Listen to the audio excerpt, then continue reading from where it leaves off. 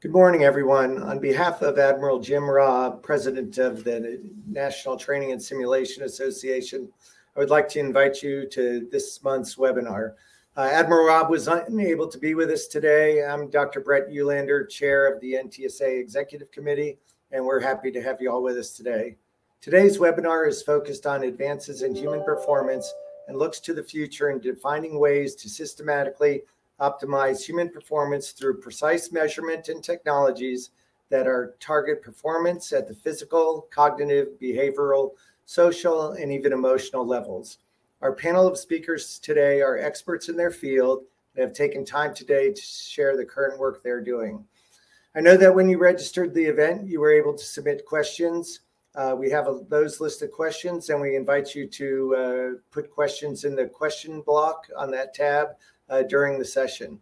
I would now like to introduce the moderator of today's event, Dr. Daniel Serfady.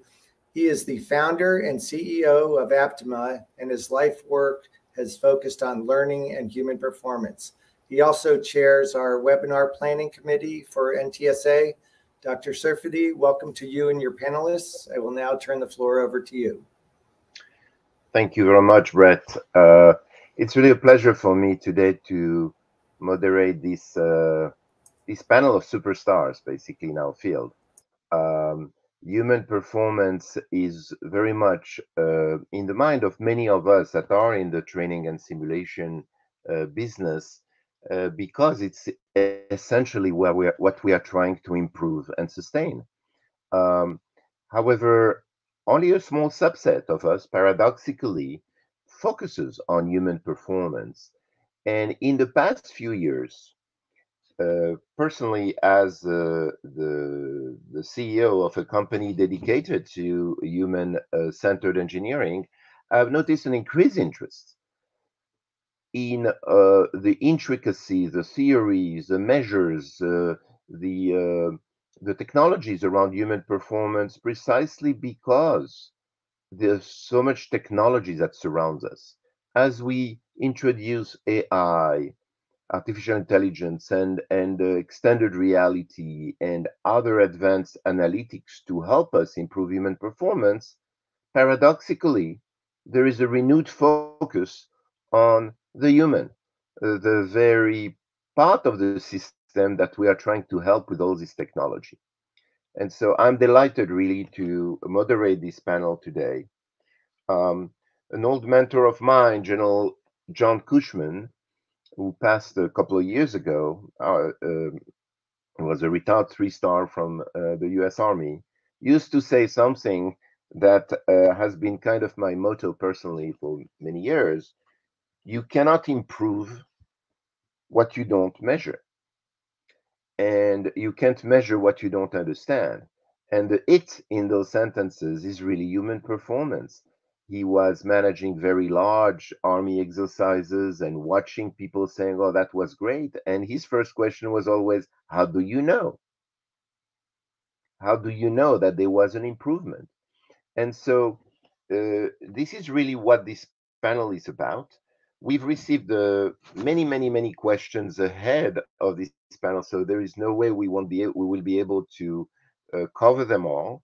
But we promise to try to address a large portion of them and continue. And if there is enough interest, who knows? We may have the Future of Human Performance Part 2 appearing in our webinar calendar soon. Our panel that I'll introduce in a second comes from a very different angle to this notion of human performance. Each one of us had different academic training. I am an aerospace engineer by training, and I've always been fascinated more by what happened between the ears of the pilots as opposed to the shape of the wings or the fuselage. And this curiosity as a system engineer, as an aerospace engineer, is one angle into human performance. My panelists here actually come at it also from different angles. We have Dr. Kay Stanley, who is currently the CEO and also the founder of a major company operating in this field called Design Interactive, come at it from a cognitive perspective. And we're going to hear from her in a few minutes. Dr. Phil Wagner is actually a medical doctor. Some people will say the only real doctor in this panel, but that's another story. And he comes at it from sports, fitness, but also health perspective, the physical dimension, if you wish, of human performance. Dr. Kara Orvis, who is the Senior Vice President of Research and Engineering and my colleague at Aptima, comes at it as an organizational industrial psychologist, looking at it from a behavioral and social perspective, how teams interact with each other and how we can improve. And so you have all these dimensions. All my panelists are not only top scientists in their field, they are also top executives in the field, as you can see from their resume. So, Kay, Phil, and Kara, welcome to the panel. And we're going to start, for our audience, we're going to start by having each one of the panelists present 5 minutes, just a quick snapshot of what they are interested in, and then we'll engage into the Q&A. Again, I'm repeating what Renee asked us to do as the organizer here, as well as Brett asked us to do as the chair of this session, which is post additional question in the Q&A section. And we will take a look at them and try to answer them the best we can. Thank you very much. And we were going to start with Dr. Kay Stanley. Kay, it's all yours. Thank you, Danielle, and thanks for including me in this webinar. I appreciate the opportunity to provide our insights and perspective on the future of human performance. And the way we see it is, if you look at industrial revolutions, we're at Industry 4.0, and what does that mean? When in the first industrial revolution, we focused on mechanization, so steam power and weaving looms and things that could mechanically support us. And then we went into mass production and assembly lines so we could get more done. And then we wanted to go beyond getting more done by the humans, so we went to automation and computerization and electronics. In the latest Industry 4.0, where we're at, is we're starting still with the technology, but soon the real asset will be the data and the cyber physical systems that we interconnect through the Internet of Things and the networks and the cloud computing. And that's when it'll get really interesting. So if we go to, I forgot, I'm in control here. If we go to the next slide here, what we see is our perspective of where things are in terms of the digital enablement that's going to happen. So we're going to start with what we're familiar with and kind of comfortable with, and that is with extended reality technology. And we can get point of need support with this technology. So again, much like with the third industrial revolution, we're really talking about, with just extended reality, we're talking about the technology. And so with that technology, we can increase work efficiency, which is really what we've been up to in the other industrial revolutions, is getting more out with the aid of different types of technical and physical support.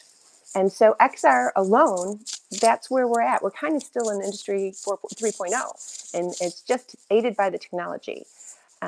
One of the things that I'm really pushing my group to do is to couple that technology with a different kind of design.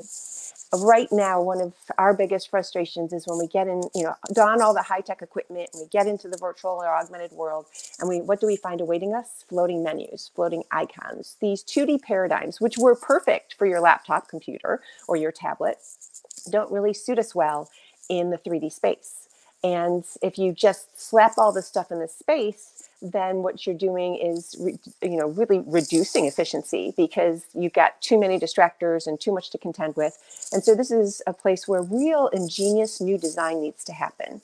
And haven't been a ton of gains yet. We've come up with one little clever things, which we call proximity designs. And so the augmented assets don't come into play until you're close to them and you actually need them. So you're not cluttering the space with distractors. But there's and we have other things that we've been doing in spatial design, but there's so much more that's needed. And I kind of have this vision we had, back in the day when we brought together all the folks into Xerox PERC, and they created the first GUIs. That was a lot of different mindsets coming together, thinking in very different ways, and they came up with something very clever and unique that tore down the barriers to computing. It was no longer a C prompt. It was something I could, tangibly click and manipulate, and it made computing accessible. So that was a good thing for 2D design, but now we need to break away from that and really start to up our game with regard to the design so that we can get a more intuitive interaction with our XR systems. But then the next 3 levels are, to me, the most interesting. Here's where we're coupling XR with AI and ML, so that we're really focused now more on the data that we can generate from these systems through the Internet of Things, and what we can do with those data. So if we take just XR and we couple it with AI ML, what we can do is to start to adapt and personalize our point of need support. And here we can really get more gains in effectiveness, not just only efficiency. So I can understand what you're good at, what you're bad at. I can give you what you need when you need it, at the point of need. I can manipulate the information. So it's really catered to your abilities, your strengths, your weaknesses, and supports you individually. And that personalized support will really up the gains that we're seeing, as we see on the exponential curve here on the right. And then once we start to close the loop between the system and the XR, display technology through digital twins, where we have a representation of the system that we're interacting with. Here's where we can get all of the, much more gains in terms of a hyper-enabled enterprise, and we get really prescriptive and predictive, indications of what the system needs and where the system's at. And, we know a lot about the system, and we can interact with it and optimize it and really hyper-enable it with the data. And then finally, if we close the loop with the human, and here's where I think it's the most interesting, and we start to develop digital phenotypes of the human, not just the system. Now we've closed the loop between the display, the system, and the human, and we can start to be really responsive to what that individual needs. And here's where we can really not only hyper-enable the enterprise, but hyper-enable the human and beyond the enterprise. And that's, to me, one of the most interesting things that I think can happen. And so here, if we think about the digital twin piece of it, we're going to do, we're going to take the Internet of Things, we're going to sensor everything up, we're going to have lots of big data to drive system integrations and automation, so everything's talking to one another, and we can do a whole lot of simulating, and then we can take all that information and present it at the point of need and really up our game in terms of interacting with the system and optimizing performance. But if we take it to the next level, and we take it not only within, but outside of the enterprise, this is where I get really excited. Because imagine if going to work actually made you a better communicator, or a better decision maker, or better at coping with stress. Because we always are censored up these days. I mean, so many people have a watch already, and every click we ever make on our systems is captured, and there's so much AI and ML behind that to push advertising and make money. But what if we used all of those data to actually make the human better at coping with emotions, better physically? We capture their emotion, the way they do their work, and instead of getting carpal tunnel, we actually guide them in working in a more effective physical way. So once we have a digital phenotype of the human, coupled with the digital twin of the system, coupled with the XR technology that can provide that data at the point of need, now we just really have an empowered human and an empowered system, so that all parties are benefiting from the latest industrial revolution. And that's all I have. Thank you very much, Kay. That's very inspiring and a little bit frightening, actually. But that's. But it's happening already, Danielle. I know. It's just not used for good. It's used for making money. We could use it for good. So anyway. Exactly. It is to be used for good, to improve human lives, basically. So talking about that, thank you, Kay. We'll come back to that. I have tons of questions already that are directed at you. The next presenter is going to be Phil, who is running a company called Sparta Science, and he's going to tell us about another aspect of human performance that may be very complementary to what we just heard from Kay. Phil. Thank you, Danielle. Yeah, thanks for having me. Yeah, I think a lot of what Kay described with data being used for good certainly is in line with our philosophy. I think we look at movement as a key piece to that data, just because movement really underlies every health condition we have at every stage of life. And how can we better understand how individuals move, not only how it impacts injuries and physical health, but also cognitive and psychological aspects of that individual. And how can we truly start to measure that movement consistently, much like a vital sign? And we see a key piece to this is identifying leading and lagging KPIs when it comes to movement, when it comes to, at least from our perspective, physical performance. And a key piece of that is identifying, the right leading, lagging key performance indicators. If we take an example from medicine, one of the better coupled examples is diabetes and blood glucose, or diabetes and hemoglobin H1C. Because what we've seen is what used to take weeks to analyze blood values now is a simple finger prick. And so how can we provide better leading indicators like that finger prick, to identify some of the lagging KPIs or outcomes that we're really seeking to improve? If we take an example from the military, a lot of the philosophies are based around what's called total force fitness. And that's kind of this lagging KPI of how do we address the human and all these different aspects. And a good example is from a physical standpoint is when they looked at individuals going through basic combat training, what they found was, that there was a pretty strong correlation between depressive symptoms and those that were passing their fitness tests at a higher level, right? So it gives insights into, okay, if we look at the human as a whole and some of these outcomes, they're very interconnected. So once, at least again, using the military as an example, when we look at the total force fitness and some of the testing that's used, how can we actually identify the leading KPIs that are predictive of that or associated with that? And there's really kind of two kinds of KPIs that we look at. One is the internal, which is how do you respond? And the other is the external. What's your actions that are being done? How much are you running? What are you sleeping? What type of exercises you're doing? And those external actions really affect all of us individually at an internal level very differently. And so how do we look at the biases between genders, but also ages? Because every individual ultimately is going to respond very differently. And we see this with, individuals already in healthcare. Different medications are prescribed based on genetics, based on age, ethnicity, all these factors. How can we approach human performance in the same manner? And a good example, frameworks that we've seen from a readiness standpoint at the military level is if we look at the Army combat fitness test and a goal is a 2-mile run, how do we identify what's the best actions to pass that test or to optimize that test?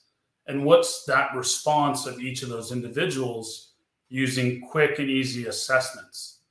And there's all sorts of information out there, but we really are lacking on that internal piece and really measuring. And that's where data comes in. How does every individual respond through assessments differently? And so when we look at some of these leading KPIs, we're really looking at the data and is it reliable? Is it valid? Are we actually trying to measure what matters? Can it be easily deployed in the field? Is it practical? And most importantly, is it actionable? Is the data and insights we're collecting, can we actually do something about it that changes or validates the decisions we're making?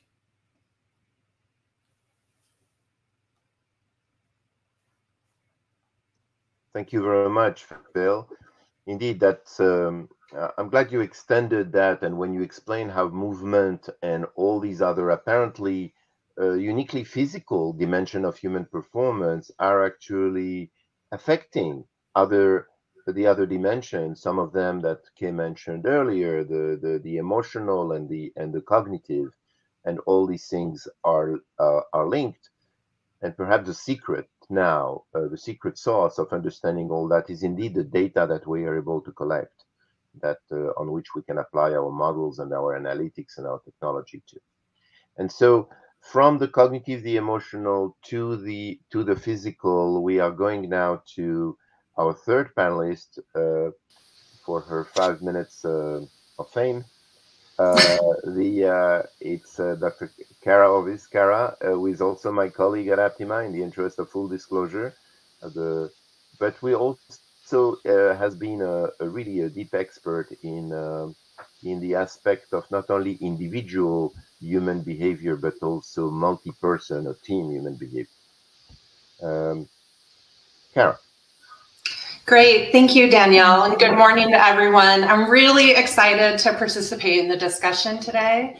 I've had the pleasure of supporting the NTSA for a dozen or so years in various roles related to ITSIC.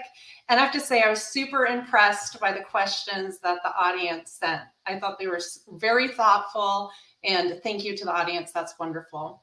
So as Danielle said, I'm the Senior Vice President for Aptima's Research and Engineering Group. We have 3 divisions dedicated to training, human augmentation, and assessment and modeling. My group has approximately 100 scientists and engineers from a variety of disciplines working on about 70 projects. Most of those have some tie-in with human performance. So in my role, I necessarily dabble at a very high level in lots of different areas related to human performance. However, today, I'm going to speak a little bit in my capacity as an expert on team performance. So I have a PhD, like Danielle said, in industrial organizational psychology, and I've been doing research with the DoD for 20 years, and that has mostly been focused on teamwork and leadership. I'm super passionate about it and appreciate any time to talk about it. You know, the research on teams is longstanding and vast, and the 4 top bullets are some of the areas I found important when it comes to team performance in the DoD. One of those areas is team assessment. Yes, it's important to measure the overall performance of the team, how effective they were in the mission that they were given, but it's also really important to focus on why the teams did or did not do their jobs well. So a lot of my research is focused on assessing 3 categories of team constructs. Those are how the team feels about their team, so how confident they are, how cohesive they are, how the team thinks as a team, do they have shared situational awareness, shared team mental models, and then how they actually work together as a team, how they set goals collaboratively, how they coordinate with each other. I've also worked within the domain of team learning and team training, and that's within 2 different areas. First, how do we train teams that are going to perform together? For example, what are the best methods by which we can train teams to work together well? What are the states and processes we're trying to affect through training? Second, how do we use teams to train individual skills? The military relies a lot on social learning environments and team learning environments.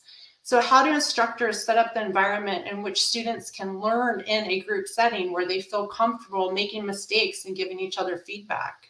How does leadership influence the training context, and ultimately what advances in knowledge and skills the students walk away with?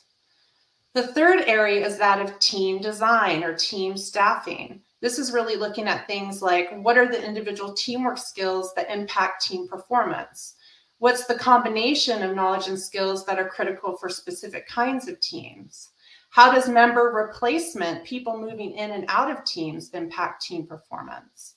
And finally, looking at team leadership. Leaders and leadership functions play a really important role in teamwork. And so understanding the leader's role and how they structure the task work of the team and how they develop the social functioning of the team is critical to how that team performs. And finally, you can study all of this in the context of many different kinds of teams. small face-to-face teams, distributed teams, human-machine teams, small teams, and multi-team systems.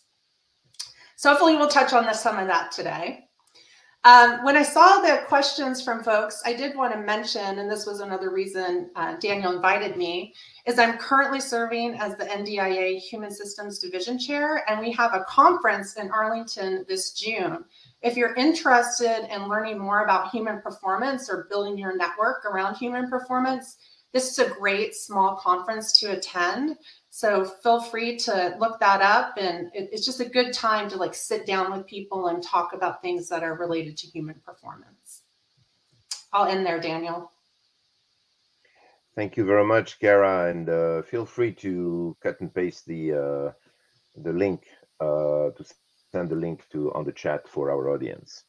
So that was an important part to that Kara added to Phil and Kay regarding the social dimension. Most of the performance in the military in particular is done in teams. And sometimes the notion of teams these days have been extended to the human AI team, as Kay mentioned that also in her words. So I'm gonna try to again capture all that through the questions, and I'm going to direct some questions to all the panel members, but some questions are going to be directed also to single panel members. And my first question is really a general one. I would love each one of you to spend a minute on it. So members of our NTSA membership here, our NTSA audience, are folks that design, produce, acquire, and mostly use training systems, training and simulation systems. You made a case already about the centrality of human performance in what you do. Talk from your perspective about why should they pay attention, particular attention now, to that dimension of human performance? And Kay, I'm going to ask you to answer first, if you don't mind. Why should this audience pay attention to what we have to say? I would say because at this point in time we can. You know, we have the technology and the data where we don't have to design to the lowest common denominator, which is what most human performance support systems do. Is, you know, you basically have to take, you know, the common thread and support that, you know, that level in a system. But today we don't have to do that anymore. Systems don't have to be static; they can be dynamic. They can, you know, glean data from the individual. They can adapt to that individual so that we can really perfect the performance of the individual, not of some common thought of who's performing a task. And so I think it's because we have the data and the technology that allows us now to be able to really perfect systems to bring the best out in humans, whether physically, emotionally, you know, cognitively. We really have the capacity to do that at this state in time. Thank you, Kay. Phil, you want to take that on too?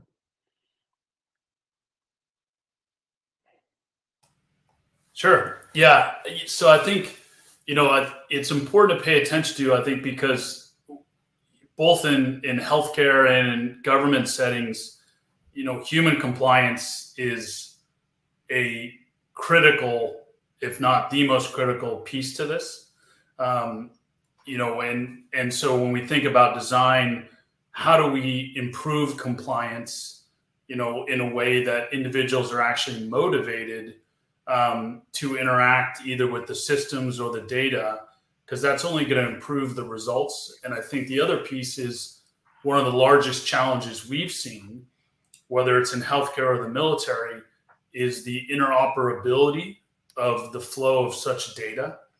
And so as a result, you know, there's a lot of great concepts with collecting and using that data. But I would say the reality is what we've done is created a lot of silos. And as a result, it becomes very difficult for data to interact with other data sets and even follow the individual as they move from different locations or different responsibilities. Thank you. Kara. Yeah, don't we want to know why these systems are working? So I'll go back to what you said, Daniel, earlier, in that we can't improve what we can't measure. I think we're really going to see that these systems designers and the folks who are acquiring these systems are going to raise the bar on how assessment of human performance is incorporated into these technologies, that they have assessment built into them and that it's valid and reliable. Fingers crossed. And speaking to the data that Phil brought up, I also think that, you know, the military is putting a lot of time and effort into how you use data into the future. So thinking not just about what feedback's given to the trainer or the student within a particular system, but how that data lives on in a larger ecosystem over time and across multiple types of students and multiple types of classes. Thank you. Thank you for those very thoughtful and complementary answers. I'm gonna ask a few directed questions right now. Some of them are appearing in the Q&A, and please place your question in the Q&A. Those things are being recorded. Even if we cannot attend to them today, we will in the future. So this is a question that all of us who've been working with the military in particular have been focused on, if not obsessing on, over the past several years. But the question that Jeremy asked in real time here is that, can you describe maybe an example? Can you think of an example in your own expertise on how human performance is impacting and being leveraged in the military community in particular? I think examples will help a lot here for folks to understand how we drove from the science of human performance all the way to providing value to the military. Anyone can jump in. Well, I'll go first. And so one of the latest things we're doing is working with the CVN, you know, the aircraft carriers, and those systems have a huge challenge. The manning on those systems is way down, and the complexity of the systems on those carriers is way up. And also, to combine with those two, there's very, very few experts that know how to maintain those systems. So it's a real conundrum. You know, complex systems, fewer people, and almost no experts. So what do you do? And here's where we've been able to couple the technology with the expertise of the human to really make some gains. In particular, what we're doing is we're using augmented reality technology, and we are coupling that with an expert who's performing in the loop, you know, so they're performing in real time, and we're garnering their knowledge as they're interacting with the system. And usually there's only one or two experts, and then they get transitioned. So if we didn't do this, the remaining sailors really would not know what to do when the systems went down. The knowledge would not be there. So we gather that knowledge in a very clever way, and we get it deep knowledge, not just the surface level, step-by-step knowledge, but really deep knowledge, because we can do that when we put the individual in context, because that's when a lot of the real tricks and tacit knowledge bubbles up, is when they're in the context of performing decision-making and problem-solving. We gather all that knowledge, and then we automatically, using AI and ML, we automatically generate a job performance aid that they can, you know, put into their augmented reality headset and use on the job. No need to generate content, no need to involve software developers, no need to even involve human factors folks. Just, you know, it goes right from the elicitation of the knowledge from the expert to the job performance aid, and then the new sailors can get up to speed much quicker. So there's an example where the knowledge, you know, just would be lost as the few experts transition. There'd be no training in place on these new systems, and there'd be no way to get people up to proficiency on them if we weren't integrating, you know, the clever new technology with the expertise of the human. That's a great example that has not only a combination of the specific insights you get into the performance in that very challenging environment, but immediately how the technology can actually augment that. That's wonderful. Phil, can you think of an example, especially in the military? You worked in very different environments, sports and others, but a recent example in the military in which you show how it's been leveraged by the military community. Yeah, I think a good example, I was at Fort Hood last week, and one of the generals, you know, explained one of the great parts of America is, you know, the diversity that we have. But also mentioned that is what creates a challenge in human performance, within the U.S. Armed Forces, because there are so many backgrounds and different types of individuals that we can't assume responses to, at least on the physical realm, exercises are the same. And that's further challenged by, unfortunately, more unfit population that the armed forces are receiving. And so it's the diversity and the more unfit population is really forcing the armed forces to better tailor how individuals are onboarded physically and what thresholds, are the right thresholds to not only improve physical performance, but more importantly, not break people. A great example is there was a study done a couple of years ago in the Army where individuals that ran half of the volume had similar fitness performance scores in tests, but had half the number of injuries, right? So it's a good example of, how do we start tailoring some of these volumes and training to adapt to the diversity of individuals, but also, a lower physical, acumen that they're coming in with compared to 10 or 20 years ago. What an excellent example about this notion that how the demographics and the new fighting force that is coming into the military is actually changing our very conception of human performance. That's Kara, I know that you've worked quite a bit with the Army Research Institute and on, especially on your team work in the field. Can you give another example, the third and last example here, on how a better knowledge of human performance is impacting and being leveraged in the military community? Yeah, I'll give what I think is a cool example. It's a few years old, but we were studying brigade staff environments, which are pretty large. They have like 70 or so people, different warfighting functions, and the commander of the brigade has to make a decision on who's going to sit where physically, oftentimes. And we were collecting communications data within the context of that, and we were able to show some basic social network information, like who was central, what kind of boundary spanning was happening across the warfighting functions. And that helped that brigade commander make physical decisions on how his staff was going to look and where they would sit. And that was pretty helpful to him. So that would be a good example of understanding the team performance and then how that had an impact on the design, the physical design of the layout of that staff.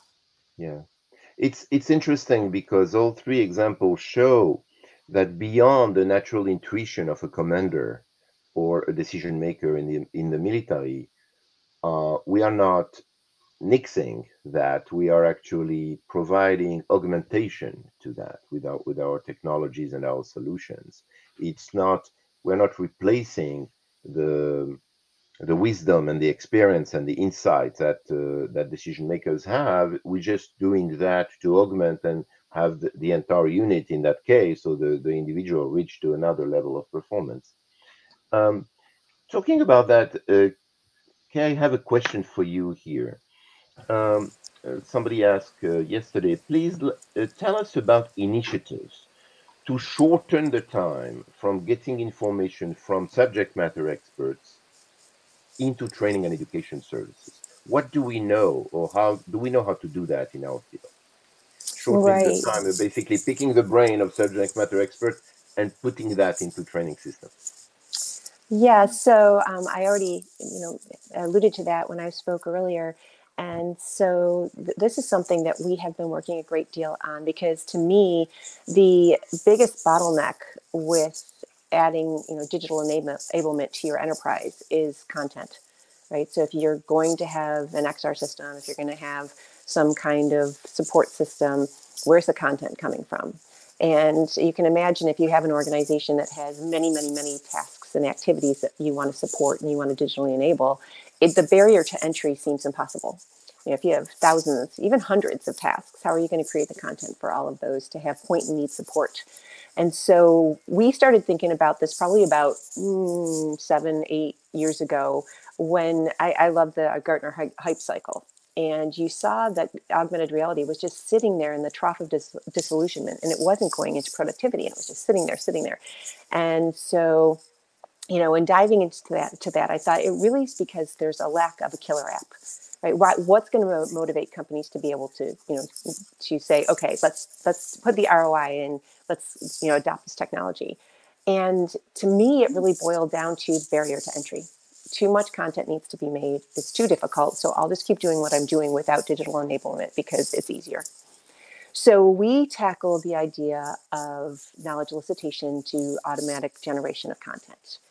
And when we first dove in and we looked at the knowledge acquisition and elicitation field, you know, there are decades and decades of work in that field. But they always required a human in the loop, a human factors person, a psychologist in the loop. And that's not tenable. You know, that's just not tenable. So we started to really figure out how can we do it without the human in the loop. We condensed the literature into a very clever set of probes and prompts. And we then said, you know, the best way to get this information is in context. And so not only did we decide to use the technology for the job performance aid, but also for the knowledge elicitation tool. And so we took the augmented reality, we put experts in context, we prompt them with this clever set of questions, and we get into their deep, you know, tacit knowledge, as well as the implicit and the explicit knowledge, which is easier to get. And then once we have all that knowledge, this is where I think it becomes really fun. And I mentioned that we use AI and ML at this point because we don't just recreate what they said or did, but we use this paradigm where we ask them questions that allows us to basically generate content that's appropriate for an individual. So is it a novice? Is it an expert? Is it a competent person? You know, where are they on the proficiency continuum? And then we adapt the knowledge that we've elicited to the right support information that an individual would need based on their proficiency. So, you know, you take an expert, you prompt them cleverly, you get all this data, and all of a sudden you have knowledge, novice to expert point of need support in an augmented reality headset. And no need for, you know, human factors people in the loop, and no need for a bunch of software developers, and no need for all of those things that keep you out of, you know, digital enablement and adopting these technologies, because it's just the barrier to entry is too high. You break those barriers down. So that to me is, you know, where the field is evolving to at this point. Yes, that's a great story, because that's been a big challenge of our field to try to simplify, how would I say, the extraction of knowledge and experience, and try to operationalize that in technology. My next two questions are actually to Phil and then Kara, and that has to do with measurement. There are a lot of questions that are coming in about, you know, the human performance is still kind of a black, scary box for many people, and the notion of quantifying even human behavior and human performance is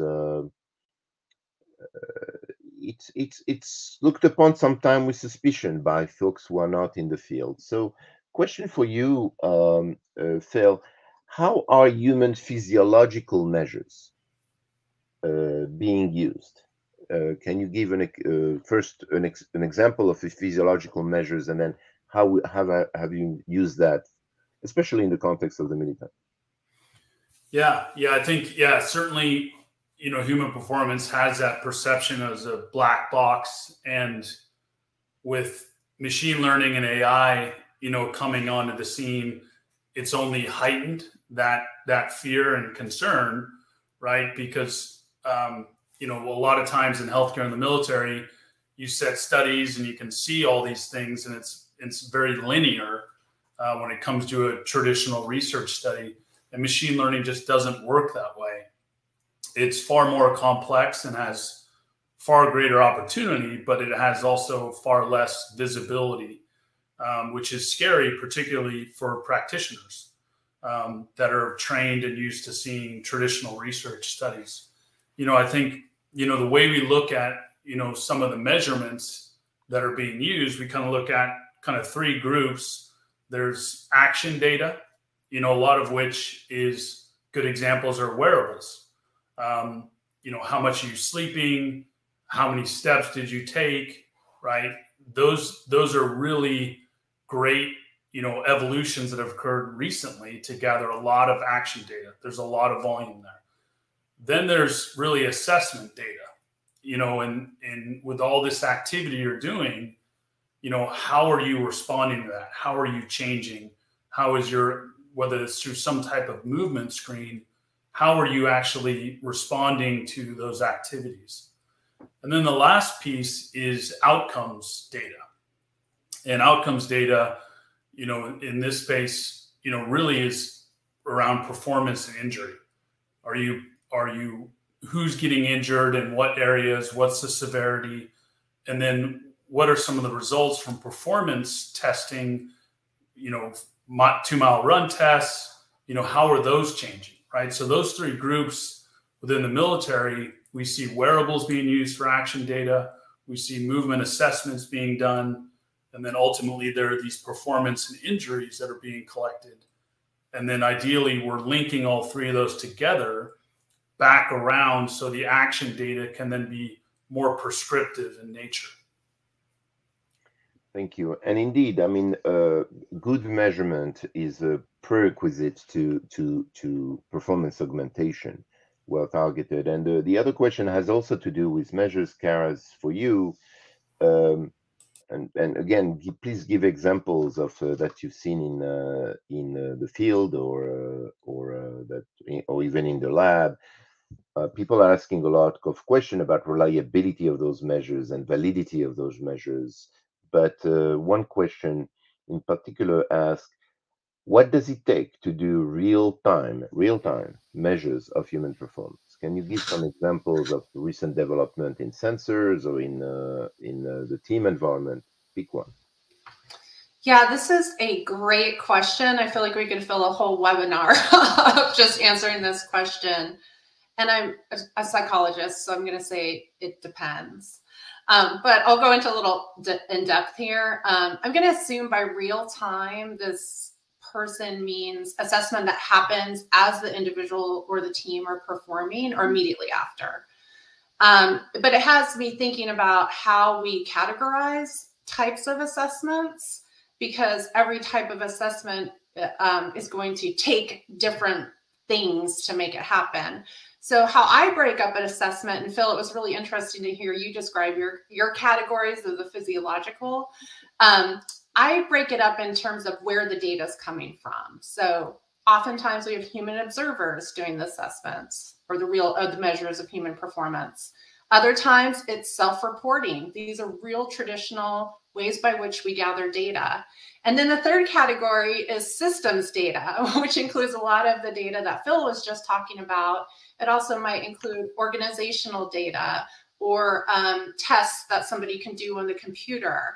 And each of these has a time element of it and has different requirements, right? So doing assessment via EEG has certain time requirements to like get a baseline and then be able to utilize that data. It's much different than when you have a checklist, for observers or some behaviorally anchored rating scales. And so I think to dig into that question, you really have to think about what is it I'm measuring, why am I measuring it, and how I'm measuring it. And the methods by which you choose to measure will dictate what it takes to do it and do it well. Great. Thank you. Switching to a little more global question for again, a combination of questions from our audience, but what barriers and also what investment to overcome these barriers perhaps you would advise? There are many people that are making decisions in our audience about programs and about acquisition and initiatives in the area. So what barriers currently exist in the DoD for a better integration of the science and technology of human performance into the design of advanced training system in particular? And what investment would you like to see in the field of human performance in the DoD to overcome some of those barriers, perhaps? So there can be psychological barriers, there can be financial barriers. So that has to do with our field in the DoD. Any advice, any recommendation, any diagnosis on those barriers? I can take that. And to Car's point, like we could fill a whole webinar of barriers in the DoD. I don't think, yeah, that's at least a 2-day webinar.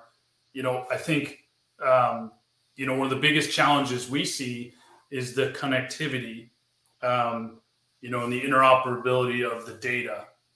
And I'll give an example. We work with groups within the DoD. We have a cloud software, and information has to be downloaded onto a CD and sent to another unit by mail, and then uploaded from that CD into the new locations database, right? Meanwhile, while that process is happening, more data is being collected from the original source, right? So this process is already outdated by the time it gets to the new unit, right? So connectivity is such a huge piece, especially when we talk about real-time information to improve human performance. I think that connectivity is a big piece. And I think the other piece is, which we've hit on, is the reliability of metrics. Rather than trying to, boil the ocean, how do we identify, how to do better with less? Which metrics, are the most important to key in on? And therefore, let's track those longitudinally. But again, that longitudinal connection really relies a lot around interoperability. Okay, thank you. So these are a lot of the technical barriers in a sense. Are there other barriers such as a mindset or perhaps organizational barriers that you can see, and any advice of how to overcome it? Okay, or Karen? Yeah, I'll take it next. Definitely, we see acquisition is the biggest barrier, and ATO, authorization to operate, as a huge barrier. And there are a lot of good solutions that have been developed in the R&D world that just never get into the hands of, you can't even give it to them for free, because I've tried. So that, to me, there's so much good research that could improve human performance. And there's solutions available today, and we just can't get it in their hands. And I find that incredibly frustrating, and I'm not sure what it's going to take to overcome that. I know we've tried to, get speedier programs, research programs like AppWorks and those kind of things, and you might get speedier research done, but you still don't get speedier acquisition done. So that, to me, is huge. And the other thing I think is a big barrier right now is a lot of the technologies, such as the wearable technologies, aren't made in the US. And so that limits what the DoD can do with those technologies. And that's, a lot of good stuff is happening elsewhere. And if we can't use it, that's going to put us behind. So those are two big barriers that I see. Thank you. And Kara, if you had a magic wand and you could make those barriers, how would you use your magic wand to make those barriers, if not disappear, or at least mitigate them? But also any advice you have for our partners in the DoD side of things? Yeah, I just want to stress the importance of evaluation, having proof that something works or it doesn't work. I think a lot of emphasis is put on innovation and coming up with new ideas and new technologies and new methods, which is amazing and really important. But if we don't understand what we've already developed and what works and doesn't work, really, how good are those future technologies and methods going to be? And so I wish we could learn a little bit more from the things we've already created in order to build better things in the future. So I guess that's what I would say. I don't know how to solve those problems. That's just my greatest wish, and has been my wish for 25 years. Right. So we need to get you a magic wand then. Yes. I'm going from the notion of barriers and difficulty. I want to switch back to, I'm going to ask for, given the time, for 1 minute answers, no more, for each one of our panelists about, of all the things that they've seen, what is the biggest source of excitement in terms of new development that are giving us hope to make people improve their fitness, improve their decision making, improve their human performance in general? What is a single thing that give them hope and excitement about working on the future of human performance? Kara, go ahead. Data, data, data, all kinds of data everywhere is super exciting, especially as a teams researcher who's focused on certain ways of collecting data about teams. I just am so excited about the data we can gather on collective entities. Excites me to no end. Thank you. Phil, what excites you these days?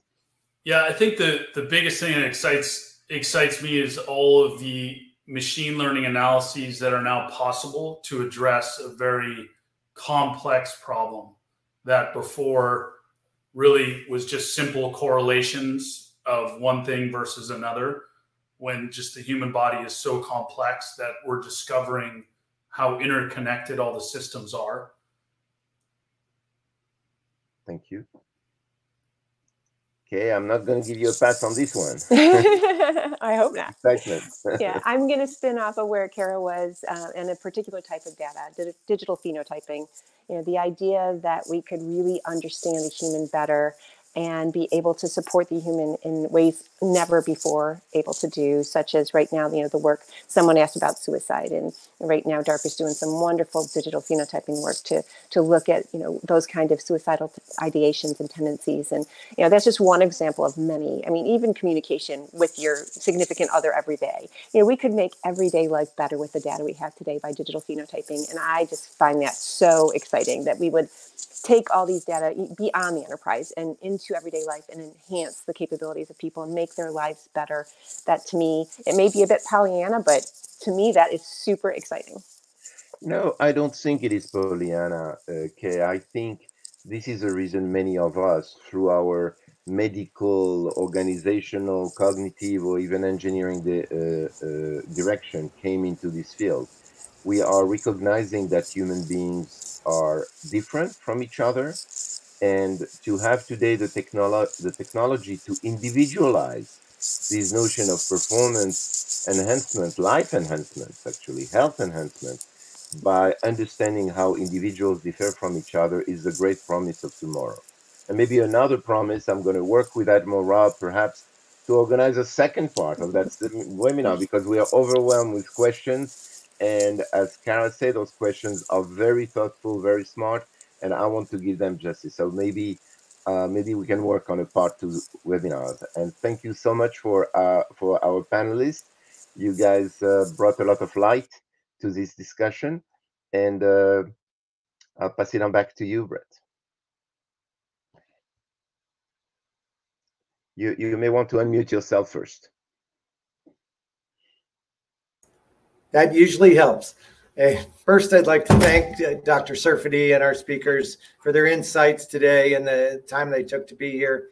Also want to thank the attendees a lot for your comments and questions, very insightful. And we use that information with our planning committee as we identify other subjects that fit this webinar format.